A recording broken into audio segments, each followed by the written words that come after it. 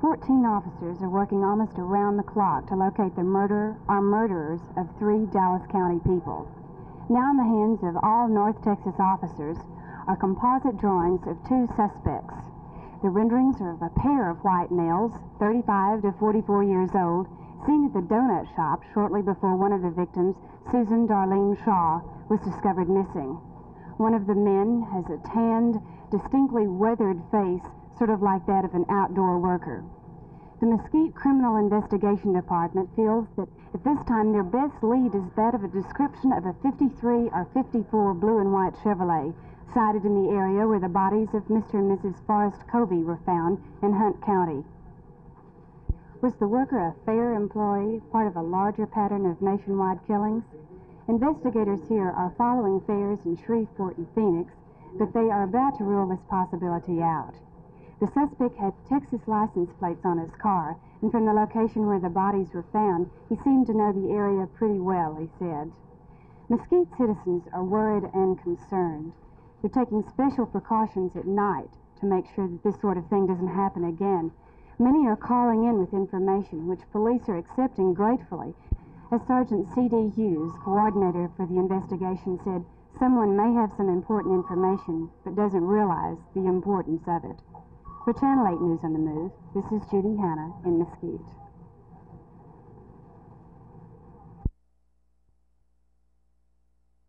The people working now, yes, they were leading the voters. What do you mean by that? Voting. Well, on the ballot, you know, it's 2 names, my name and my opponent. And see, most people there didn't know how to fill out a ballot, you know, the CAA ballot.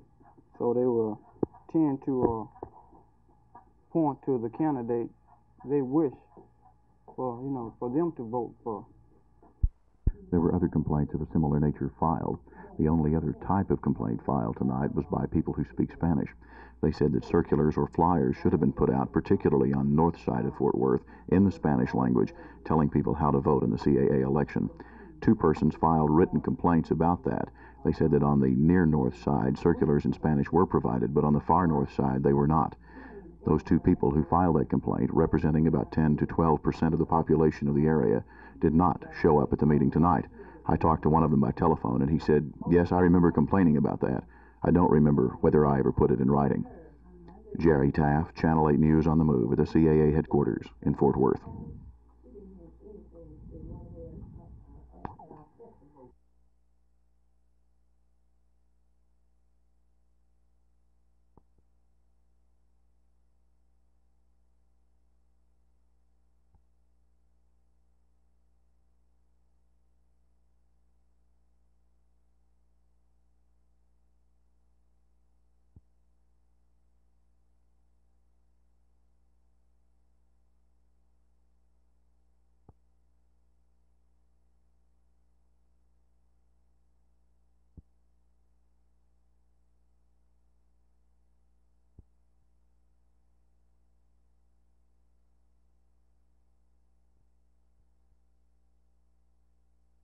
Oh, there isn't any question but that housing, a free and open housing market, will have a very positive impact on schools and on the composition of schools.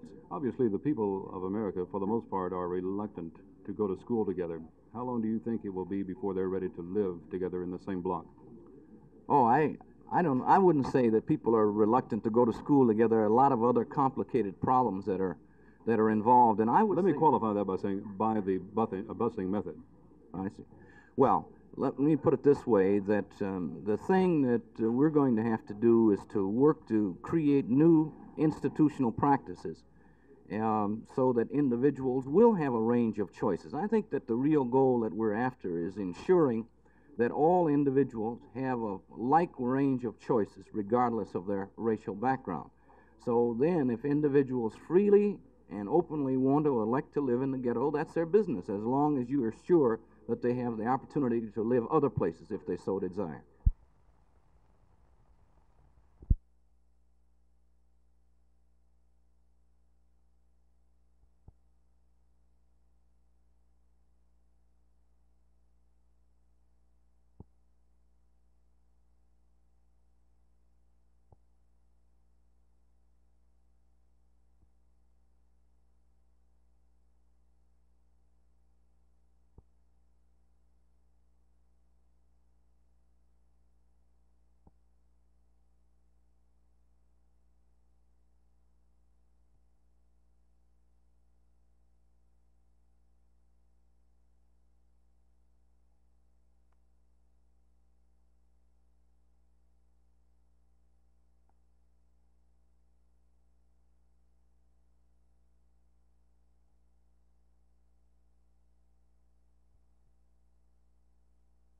Yes, I do. I think this was the initial breakthrough, and eventually Nixon probably would have went over there, but I do think it came much faster because of our visit. From knowing the people as you did, how do you feel the reaction was last night to the UN's vote? Pardon me, what was your... I said, from knowing the people as you did during your stay there, how do you feel they react to the UN's decision to admit Communist China last night? Well, I think they'll be very happy over it, but I, of course, am very disappointed that Nationalist China, didn't stay in and was voted out, but I think the people themselves will react very well to it. Connie, how do you feel that China will react to President Nixon's visit? The same way they reacted to us. They're very human people, and they're very friendly people, and I'm sure they'll welcome him with open arms, and especially after this UN, I imagine. Do you feel that China would be a friendly country to us? I think they could be. There's a lot of political implications that have to be gotten out of the way, but I think if we approach it on a people-to-people relationship more, I think that a lot of things can be accomplished.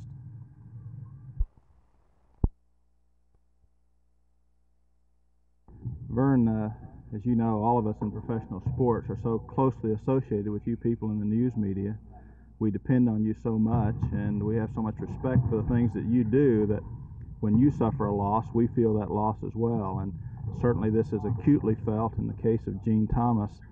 So we are staging what we hope will be a successful benefit for him in conjunction with our game with Indiana Saturday night the 30th at Moody Coliseum, with the proceeds of the game to help to start what we hope will be a significant fund for his family.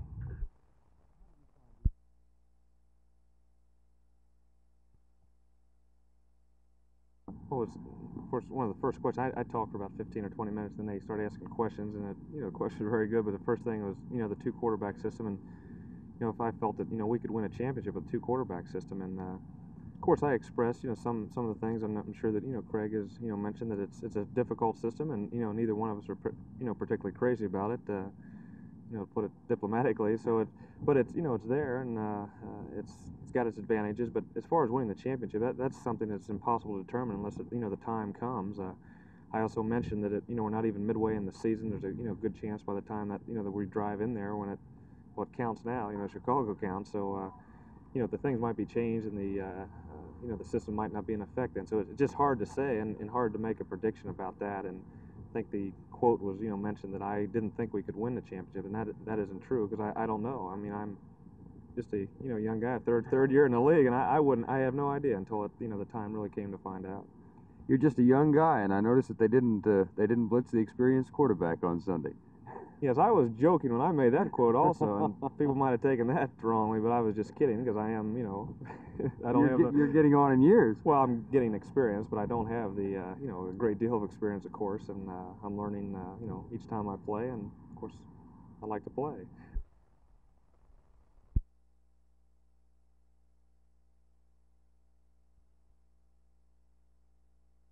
I think most of the studies indicate a great deal is needed, because the judges, for example, met just a couple of weeks ago, and they voted unanimously to reform and to revise the section on the judiciary in Texas.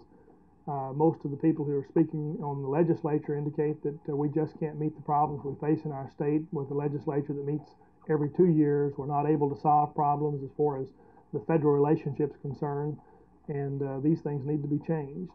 And we need a constitution that's more responsive to the needs of the 20th century. Do you think you need a constitution to give the legislators more or less control? Most of the authorities have indicated that the legislature needs to be trusted more, which would give them more control.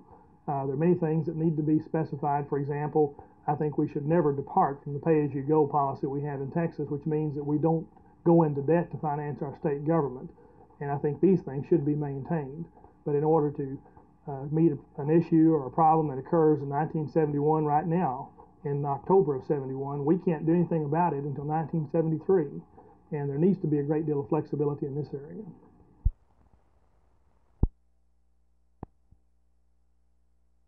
What do you propose to do about national politics next year? Well, as far as national politics is concerned, I'll continue to support the Nixon administration faute de mieux.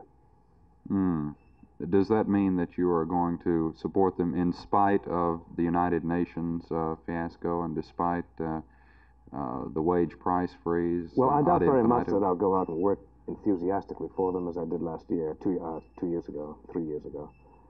I doubt very much that I'll personally take part in fundraising campaigns with the same enthusiasm. And without enthusiasm, then you're not likely to spark very much. Mr. Nixon has got to know something. He cannot win without the conservatives. Well, do you think the conservatives are going to support him this next year, despite some liberal actions by his administration, particularly HEW? I think conservatives will end up voting for him, but I think there's a difference between a vote for a candidate and support of his policies.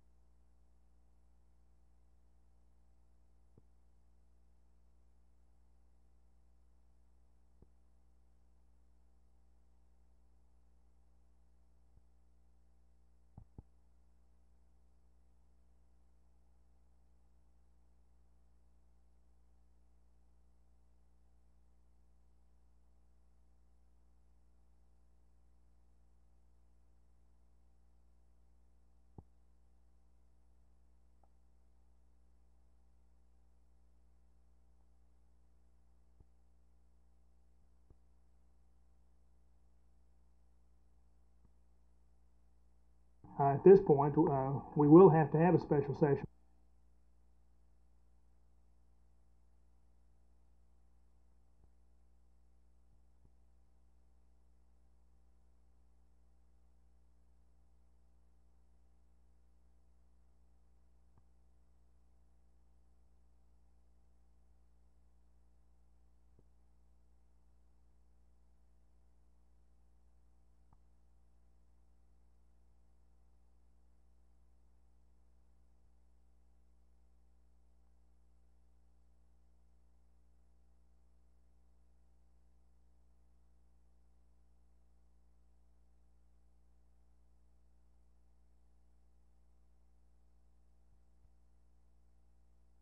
we've received reports that some of the ballot boxes already had votes in them. Secondly, you mean when they were delivered? Yes, when they were brought out to the polling places. Now we're trying to confirm these reports, and we're trying to get affidavits from the people who made the reports. I think that there's a good possibility the election is being rigged in somebody's favor. Now, whether it be the Dallas Legal Service, the establishment, or whether it be somebody else, we've been getting nothing but the runaround. The people do not have a voting box here. By not having a voting box, they do not have a say-so in the way things should be run. First, to start with, they did not give us any leaflets. They did not notify the people that were selected. The Mexican Americans that did apply to run for the Dallas Legal Service was told that only lawyers were going to be allowed to run. When I got this straightened with Mrs. Jew, a secretary to Mr. Hammond, she said to ask the man to go back. When he went back, they told him he could not run because he was from the District Oak Cliff. Instead of telling this Mexican American that he could apply as a representative from the Oak Cliff, then elect him to run.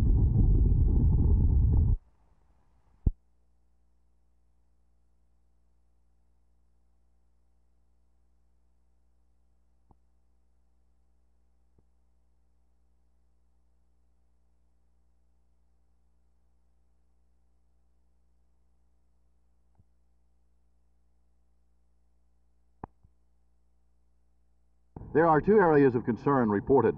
Some residents of the far north side feel that the circulars announcing the elections should have been printed in Spanish as well as English. Spanish circulars were used on the near north side.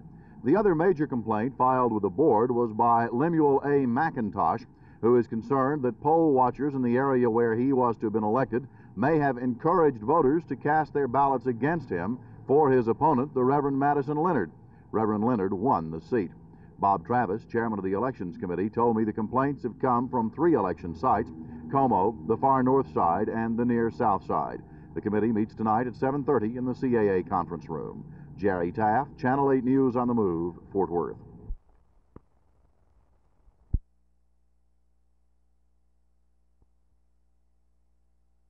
We're doing a good job. I felt that ever since the first game with Milwaukee, we've played basically pretty good basketball. Defensively in particular, our offense hasn't been what I'd like it, but I think we're putting in a fairly complex offense, and I think it's still going to take a while before everything runs consistently. I think defense, we've spent most of our time on it, and we're starting now to put our offense together a little bit, but I still believe that it's going to take another 6 weeks to 2 months to have the kind of club that I'd like to have here in my first year in Dallas. Nonetheless, you must be pleased by these consecutive wins, even before you go into the game with Utah. Right, there's no question about it, Vern. Our players have played hard. This is the number one thing, I think, in professional basketball, is getting the players that'll come out there and try to do it every night, so to speak. It's very important that you have dedicated players, and this is what we have in our squad right now. We have players with some intelligence and some dedication. They want to do the job here in Dallas.